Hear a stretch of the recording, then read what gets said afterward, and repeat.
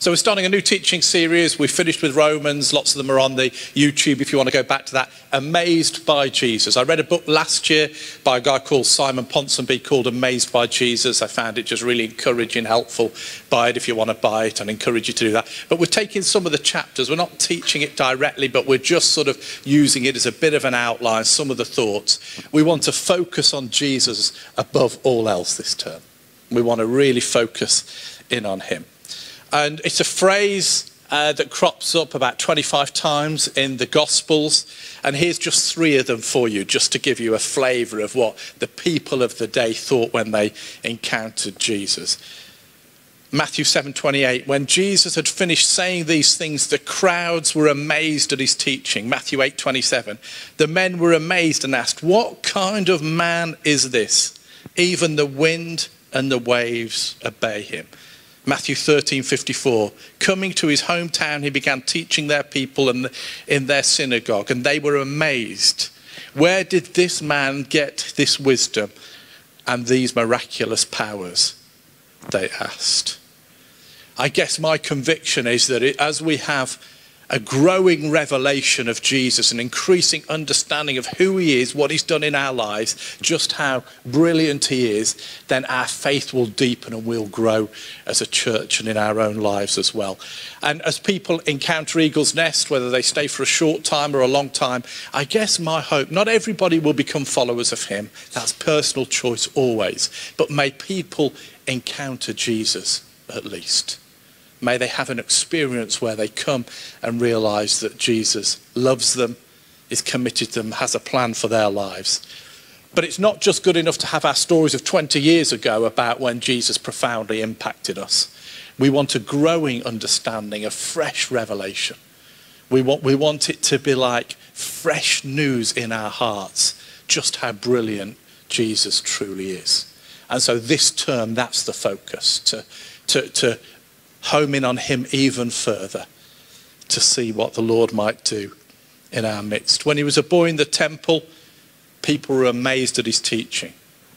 When Pilate passed judgment on him and washed his hands, he was amazed by Jesus. Whatever walk in life we're in, how much responsibility we carry, how much experience we've got, there is more of Jesus for us to be amazed at. That's my absolute conviction. In this season of your lives, are you open for a fresh understanding of who he is? A fresh encounter with the Holy Spirit? A fresh experience of what he might want to do in this next season? We used to sing a song years ago in church settings, and we've had similar phrases this morning with some of them, but we used to sing, I believe he is here now, standing in our midst. We have lots of chat when we're choosing new songs to sing. The first one this morning was a new one, and we've got some others later. We're always a bit of chat amongst us about what songs should we be singing as a church. Let's make sure we're singing enough songs about the cross. You know, that's really important, that we've got enough songs about the cross so we can focus on that and everything that spills out from that.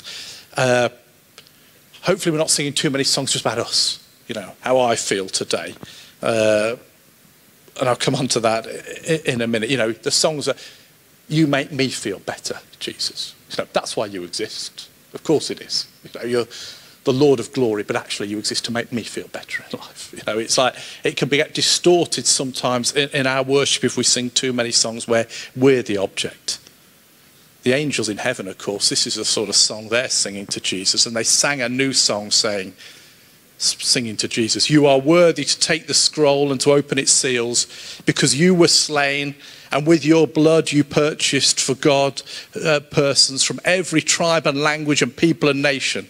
You have made them to be a kingdom and priests to serve our God, and they will reign on earth. Then I looked and I heard a voice of many angels, numbering thousands upon thousands and 10,000 times 10,000. They encircled the throne and the living creatures and the elders. In a loud voice they were saying, worthy is the Lamb who was slain to receive power and wealth and wisdom and strength and honor and glory and praise. Then I heard every creature in heaven and on earth and under the earth and in the sea and all that's in them saying, to him who sits on the throne and to the Lamb be praise and glory and power forever and ever. Amen. The angels don't tend to sit around praising God, saying, today's a good day because my bus turned up on time. Or I found a chocolate bar in my coat pocket I thought I'd forgotten about. Or thank God the kids went to bed early tonight. We've all prayed those prayers. We know it. But part of, good on you, God, my good buddy. Don't you think I'm great? That sort of worship can turn, if we're not careful, into a self-focused thing. But our conviction is that as we worship the greatness, the awesomeness, the might, the forgiveness, the salvation of Jesus, then we get a fresh revelation, like a fresh understanding of who he is and what he's done for us. Then that increases our devotion and our love for him. So we want to exalt him, magnify him. But I'm also passionate about singing songs that remind us he's in the room now, folks. That's what blew my mind when I didn't know Jesus and then came to an understanding of who he is. That he wanted to encounter me. That he wanted to reveal his love for me. He wanted to grasp hold of my life, to fill it with purpose and destiny and meaning. I was blown away that Jesus knew my name. I was amazed that following Jesus is personal. And I guess we will continue. We always want to sing songs that remind us of that. This is personal, this connection, this encounter that God wants with each of us.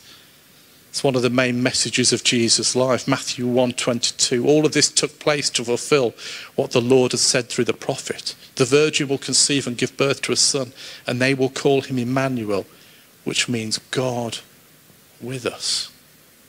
He's with us now.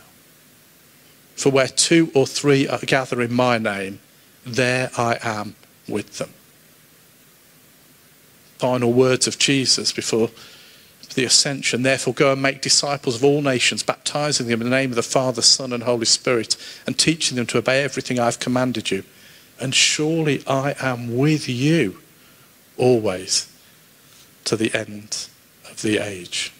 We have a tendency in our humanity, I understand it because it's very much within me and it's within you as well, to build our faith on answers to prayers that we think God should be answering. Again, we tend to revolve it a little bit around us. Years ago, we had a neighbour who was actually a church minister of a different church, and tragically his wife left him. And he used to tell me all the time, she'll be back by Easter Sunday. He believed, that was his prayers, and he believed that he was going to be back by Easter Sunday, and he kept telling me this. Slightly manic look in his eyes, but I understand why. And Easter Sunday came and went, and she didn't come home, and his life tragically spiraled downhill after that. And you see, he built his faith on a possible answer to prayer, not the very person of Jesus himself. He's in the room now. Is it him you want to know? Is it him that you want to open your heart to? Is it him that you want to build your life upon? In our humanity, we tend to try and bargain with God. I'll serve you if this happens. I'll praise you if life works out this way. I'll believe in you if that happens for me. And we can be moved emotionally and encouraged greatly when folks share stories of being healed, praise God, getting a job, having an answer to prayer. But if we grasp the reality is, I don't think Josie's here this morning, is she? Is Josie here? I remember Josie telling me the different times that she's had cancer, and one time in particular, they couldn't find anything on the scan, and she just knew something within her, the Holy Spirit, we believe, was prompting her to go and get another check. There was nothing there. She'd been scanned, she'd been checked, and went again, and they said, no, we found something here that we'd have never found unless you had that sensation within you. And through great medical intervention and prayer, she was healed of cancer at that time. I think that might have been the 3rd time she had it from memory. And so you say, praise God to that. You can't help but think, God's good, isn't he? So that encourages you, and rightly so. But I think my conviction this morning is that's still not quite the same as my heart hearing a whispering because I've chosen to open myself to him and have a personal relationship with him. There's something that's direct, something that changes me in a way that encouragement helps us always, but there must be something truly personal for ourselves. The psalmist helps us. We sang it this morning. My heart says of you, seek his face. Your face, Lord, I will seek. It means to know God personally. Other verses talk about God's hand. They're the answers to prayer. That's where we receive blessing and power, and answers to prayer. His hand is the works that God does. But the order of stuff is quite important here. We seek his face to know him. And then, subsequent to that, we receive the blessings of his hand, the answers to prayer, the demonstrations of his power. My neighbour, you'd see, had built his emphasis on an answer to prayer, not the living God, Jesus Christ, who's in the room now, folks. We can know him. Just one more amazing story from Jesus this morning. On another Sabbath, he went into the synagogue and was teaching, and a man was there whose right hand was shriveled. The Pharisees and the teachers of the law were looking for a reason to accuse Jesus, so they watched him closely to see if he would heal on the Sabbath. But Jesus knew what they were thinking and said to the man with the shriveled hand, "Get up and stand up in front of everyone." So he got up and stood there. Then Jesus said to them, "I ask you, which is lawful on the Sabbath, to do good or to do evil, to save a life or destroy it?" He looked around at them all, and then he said to the man, "Stretch out your hand." He did so, and his hand was completely restored. But the Pharisees and the teachers of the law were furious and began to discuss with one another what they might do to Jesus. The man with the withered hand in the culture of the day meant he probably was without work. It says it was his right hand, so would have limited his ability greatly to find his way through life. We're talking about a tough culture 2,000 years ago with people with deformities and similar. The text doesn't say it, but I bet he was hiding his hand somewhere. He wouldn't have wanted his withered hand on show for all. But then Jesus notices the man, probably the guy everybody else is ignoring. Nobody wants to sit next to him. He's not invited to many family meals. He's an outcast. But Jesus notices. Jesus knows us. He's in the room. He knows us. He knows our shame. And then Jesus said to him the very thing he wouldn't have wanted. Stand up. Come and stand here in front of everybody else. And then he told him to do the one thing he couldn't do. Stretch out your hand. You see, as we encounter Jesus, as we know him, as we begin to trust him more and more, we will hear his voice ask us to do things we cannot do. This is the walk of faith. This is the journey of life. No wonder life feels overwhelming sometimes. How can we get through it if it is beyond us? Only by knowing Jesus for ourselves. Only by having this personal relationship with him. We can look at somebody else's life often and think, gosh, I don't know how you're doing it. And the truth is, it's Jesus sustaining them. And this is why Jesus blows my mind 30 years after getting saved. This broken, limited, shame-filled human being rejected by his community became the object of Jesus' focus, his gaze, power and love. And as we open our hearts to him, that's true of us as well. John Ortberg puts it this way. He says Jesus was starting a new community. Jesus was wanting to begin a new kind of community where people who are needy and imperfect and in trouble and weak and deformed and ugly and shamed are particularly celebrated. Our brokenness gets us in the room and makes us part of this community. If we'll accept it and accept Jesus, we're invited to the party. It's called community, walking together. You see, when I first got saved, a number of my friends were already good friends, and so I knew in the early days of my faith I needed them to help me grow in my faith. Again, John Ortberg would call it flourish, but it's growth. How am I going to develop? I need these people around my life. Still true today, but a few years roll on and you think, gosh, what can we do if we use this friendship for the sake of kingdom purpose of mission, so it becomes like a task-based thing? We can really crack on with this. You know, my heart is to see a town changed by people who love Jesus working together to make him known in the north part of Nottingham. But then for many years I've come to a greater understanding. Both those things are true. We need one another to help us when times are difficult. Together we can do far more than we realise and far more than we can on our own. So come on, let's make a difference for God. But what I came to realise more significantly than that over the years is that what really matters in life. So I can think back to some great work deals I did. Maybe you can think back to the best work presentation you've ever given. Maybe you can think back to the most successful management meeting you were ever part of, the best lesson you ever taught, the best piece you brought into. Well, I don't know how you value success. Those of you that are creative, the best song you've ever written, or the best art piece you've ever done, or the best bit of writing, you think back to the successes of your life and think back to the highest point. The truth is, the greatest moment of growth, the greatest accomplishment in any of our lives is when we make a difference in somebody else's life. This is why we're passionate about community. This is why we're passionate about having hubs as part of our church.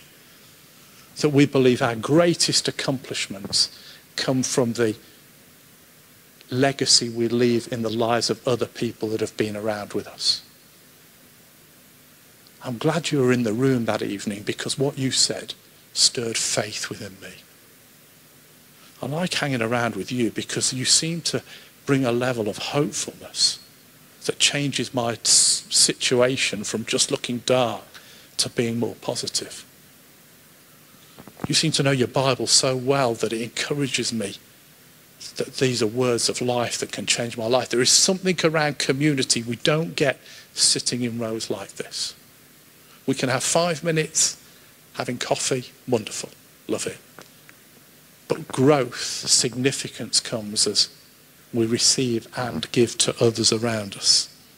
This term, all the hubs are going to look at the same thing, amazed by Jesus.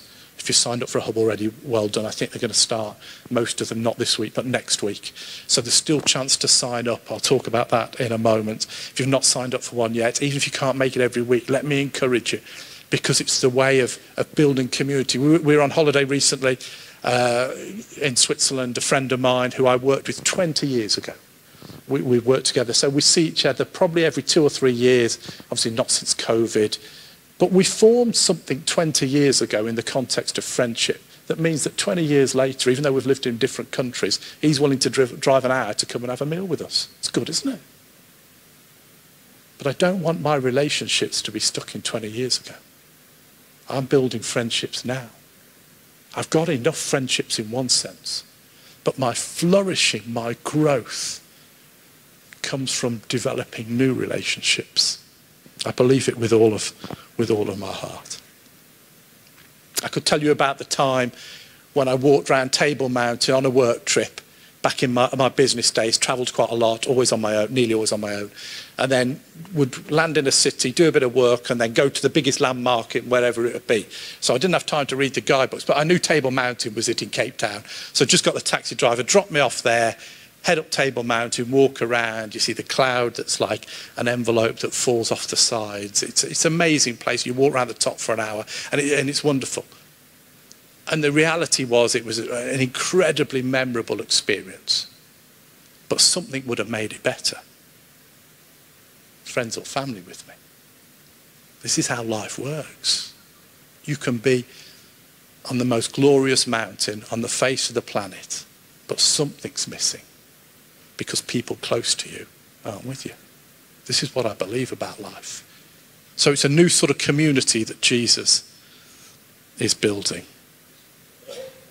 Let me read you the Ortberg quote once more. Jesus was wanting to begin a new kind of community where people who are needy and imperfect and in trouble and weak and deformed and ugly and shamed are particularly celebrated.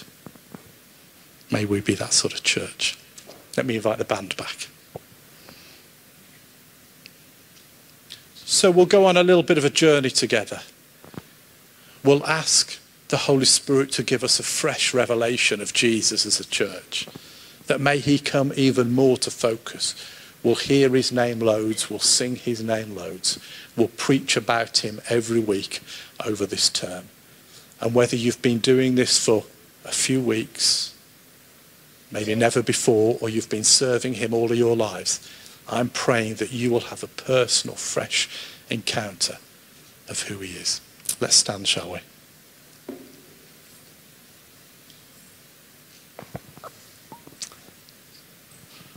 Jesus, my words will always fail in trying to convey your magnificence, in trying to establish in our hearts how truly wonderful you are, how committed you are to each of us. And God, I pray that through your Spirit, our hearts will be open. Our hearts will be open to know you more deeply. In Jesus' name, amen.